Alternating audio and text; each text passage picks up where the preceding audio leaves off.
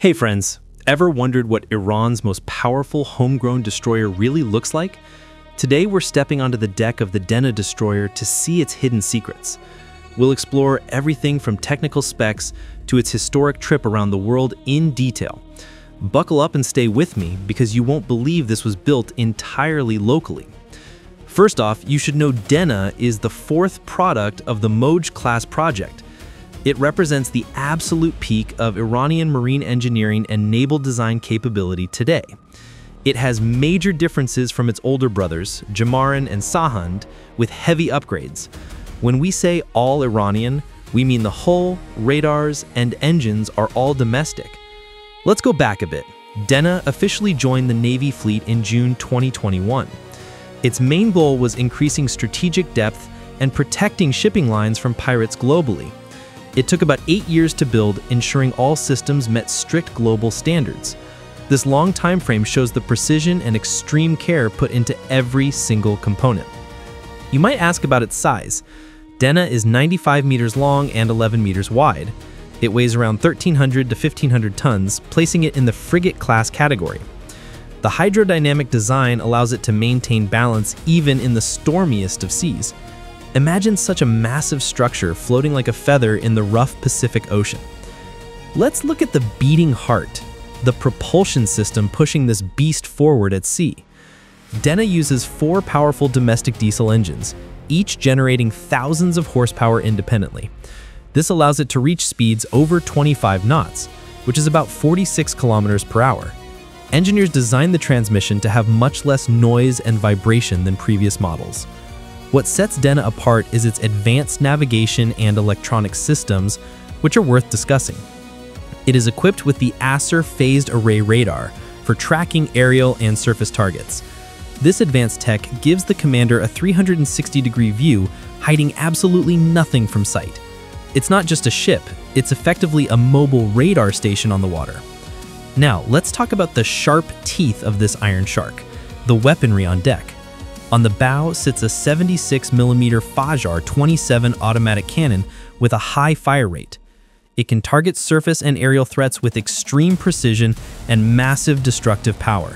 Imagine high-caliber rounds firing at enemy vessels.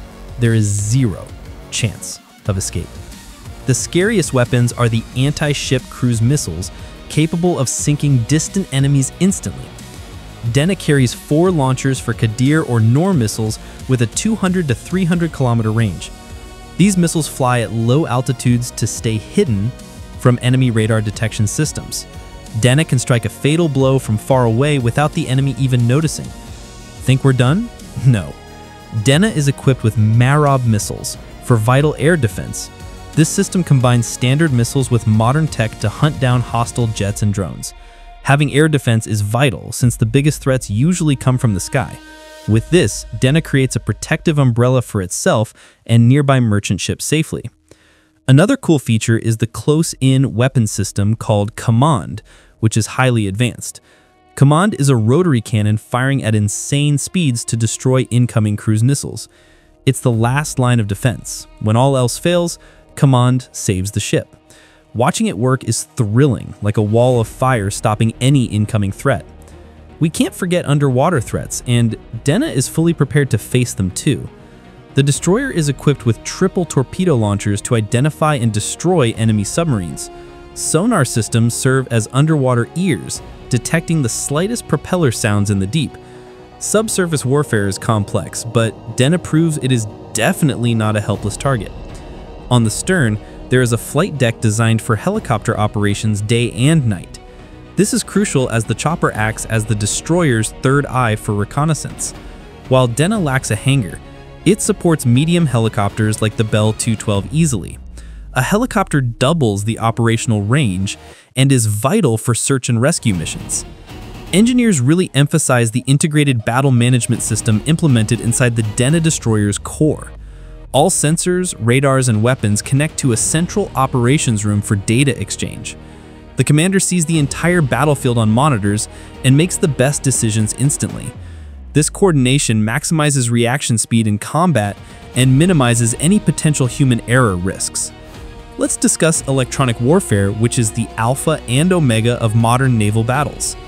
Dena has advanced EW systems to jam enemy radars and divert incoming hostile missiles. These systems act like an invisible shield, preventing enemies from locking onto the ship. Developing this tech domestically is a huge honor for Iran's defense industry capabilities. But friends, the biggest pride isn't just weapons, it's the historic trip around the world. Dena, with the Makran base ship, sailed 65,000 kilometers in the 86th Flotilla mission. This journey took 8 months, crossing the Indian, Pacific, and Atlantic Oceans successfully.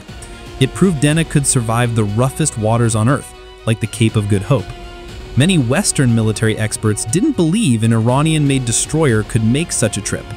Dena faced waves 10 to 15 meters high and survived massive ocean storms flawlessly. The interesting part is that it didn't suffer any major breakdowns along the long way. This mission was a massive field test proving the quality of Iranian shipbuilding globally. During this historic voyage, Dena docked in ports like Rio, Jakarta, and Cape Town.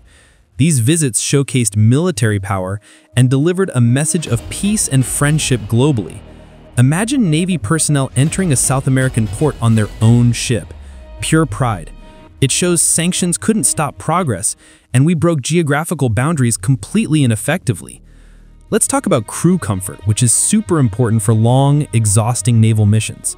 Since Dena is designed for long voyages, living facilities are much better than before. Air conditioning, equipped kitchens, and cabins make 8 months at sea bearable for everyone. Crew morale affects combat performance, so Dena provides a relatively comfortable environment for them. A key technical point is the ship's stability, managed by stabilizer fin systems underneath. These fins under the hull drastically reduce rolling motion during heavy wave conditions. This prevents seasickness for the crew and maintains high weapon accuracy in bad storms. Installing and calibrating these systems require high tech, executed perfectly in the Dena project. You might ask, what's the main difference between Dena and the older Jamaran class? The main differences are in the propulsion system and the electronic warfare suite upgrades. Dena uses a domestic engine system that is more agile and easier to maintain. The hull and masts were tweaked to reduce radar cross-section and avoid detection. The goal of building Dena is achieving a strategic navy, emphasized by Iran's leadership. A strategic navy isn't limited to its shores, it defends interests anywhere globally. With the 360-degree mission, Dena proved Iran is now a true ocean-going naval power. If an oil tanker is threatened worldwide, Dena can arrive to protect it immediately.